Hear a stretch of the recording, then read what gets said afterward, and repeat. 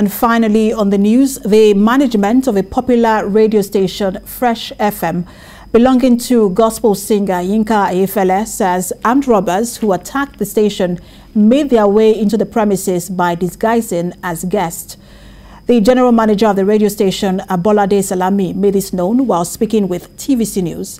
He said the fully armed men, who were 3 in number, walked in and began to take possession of the staff belongings, which included laptops, phones, and other valuables. The general manager, who revealed that one of their transmitting equipment was carted away, added that the decision to compensate its staff would be decided by the management. Mr. Abolade noted that relevant security agencies have been notified and investigations are underway to bring the perpetrators to book. They were caught unaware.